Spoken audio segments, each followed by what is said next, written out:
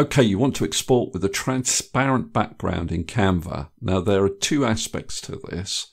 The first is the transparency of the canvas that you're creating the design on. And the second is the transparency of any elements that you've placed on that canvas. So we'll deal with both. First of all, I'm going to deal with this image.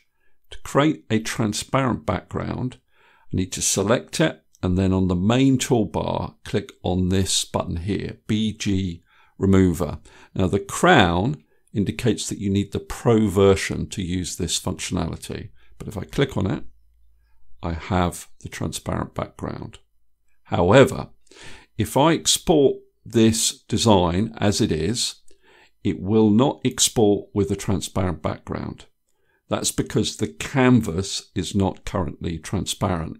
Now to make it transparent, you go to your share button, you go to download, and then you have to make sure this option here is ticked. It won't be by default, transparent background.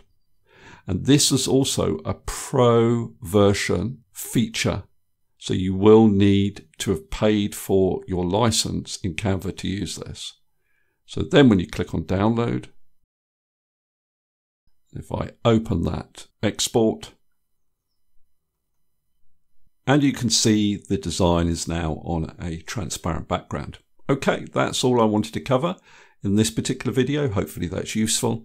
If it is, please give me a thumbs up and subscribe, and I'll see you next video.